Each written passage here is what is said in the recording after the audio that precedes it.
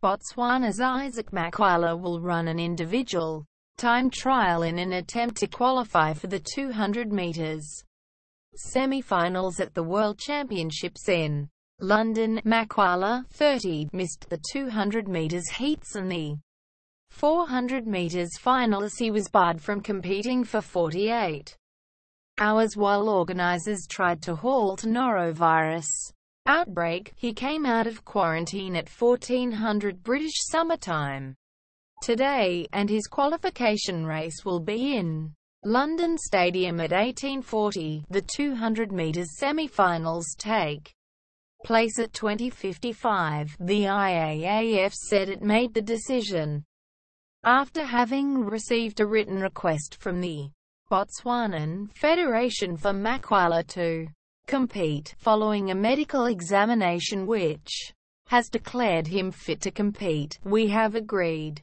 under our existing rules, that assuming he makes the qualification time, he will run in the 200 meters semi-final round this evening, the IAAF said in a statement. Makwala will need to run a time of 20.53 seconds or faster to reach the semi-finals, and will complete the qualification race on his own in Lane 7, which was his original lane draw in the opening round. The IAAF said that if he makes the semis, no athletes who have already qualified will be adversely affected.